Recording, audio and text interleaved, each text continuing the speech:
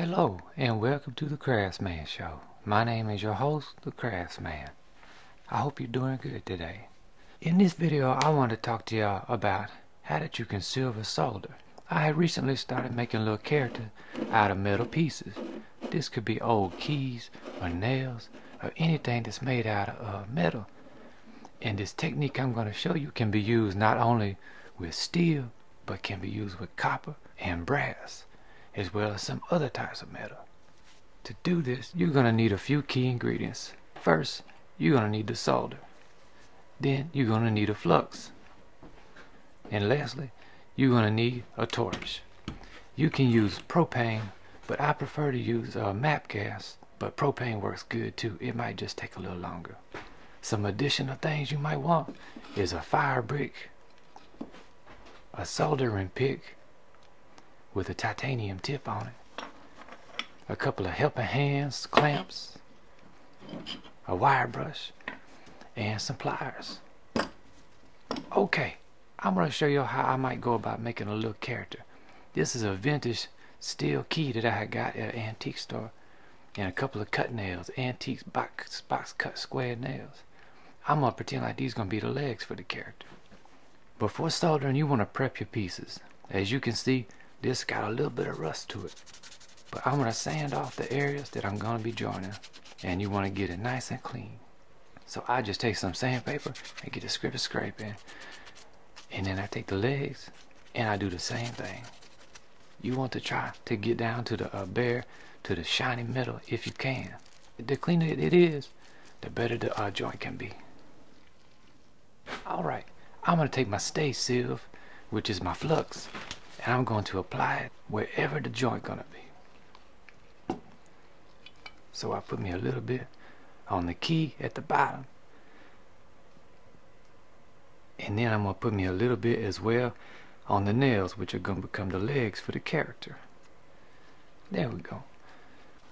Now I'm gonna take my silver solder and I'm gonna cut me off just the pieces that I need. I prefer to do it this way because I tend to use the less solder if I go ahead and prepare the exact piece that I'm going to use. And you can see it's a tiny little piece. And then I cut me another one.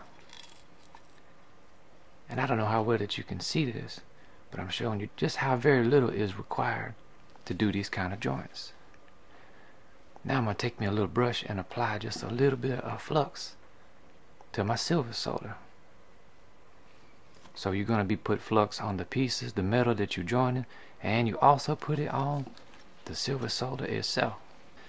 Now this is the part where it gets maybe a little bit tedious. You want to set up your work to where it's going to stay in place while you are torching and joining it. Alright, so take your time on this part and get everything set up nice and good, just like you like it. In this case, my little key man going to be sitting down, so I just want to go ahead and get him fixed up as close to that as possible. Now you want to go ahead and set your silver solder right on the joint where it's supposed to go. Again, take your time with this part. Patience is going to be key right here. Once you get everything set up just about like you like it, now it's time to apply the heat. I turn my torch on and I dial it back just a little bit. Whenever you do this, the key thing to do is to apply the heat broadly. And I mean, don't just hit the area where the joint and the solder is, but you want to try to heat up the whole piece, and you want to try to heat up all the pieces as evenly as possible. The heat is going to pull the solder one way or the other. So the best way you can do it is to kind of get the heat going all over and heat everything up. And as you can see, I'm using my titanium solder pick to make sure the little solder don't get pushed out by the flame. I keep it up in that joint much as I can. The solder is going to wick through the cracks wherever the joint is, so you want your joint butted close together as you can do it. You keep applying the heat, and eventually your silver is going to heat up and melt, and then it's going to flow right on into the joint.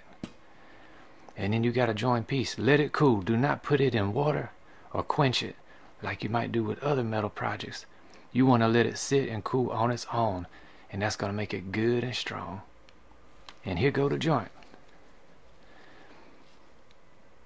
I will say with the silver solder that I use, the 56%, it makes an extremely tough joint.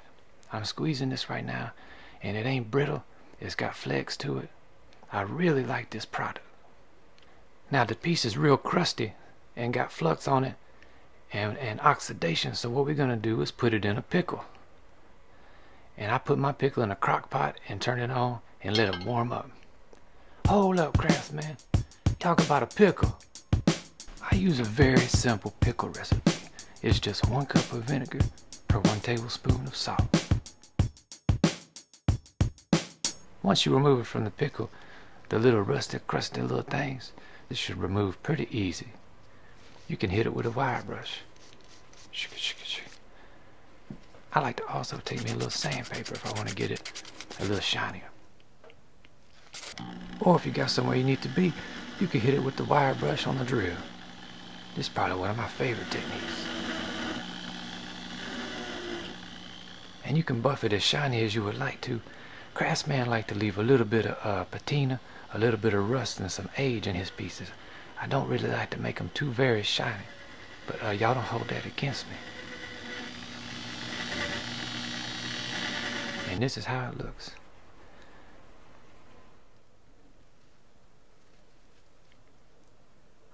And there we go. We're going to put him on the shelf and just let him hang out for a little bit. I'd like to show you another example. In this case, I'm going to take a washer and I'm going to join it to a nail that I have cut the tip off of to make it kind of flat.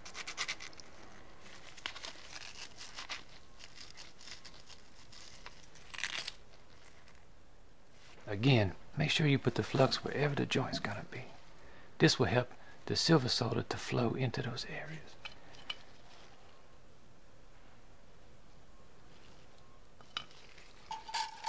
And then we're going to cut us a little piece of silver solder and apply the flux to it.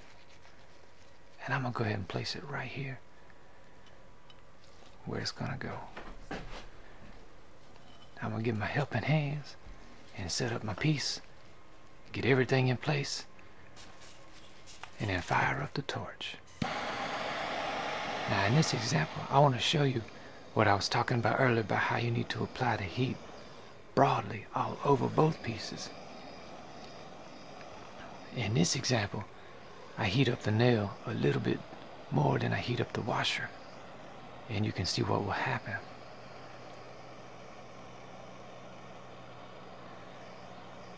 Gradually, the nail becomes hotter than the washer, and you don't want to let either of your pieces get to a bright orange. You want them to get to just maybe a dull red, if that.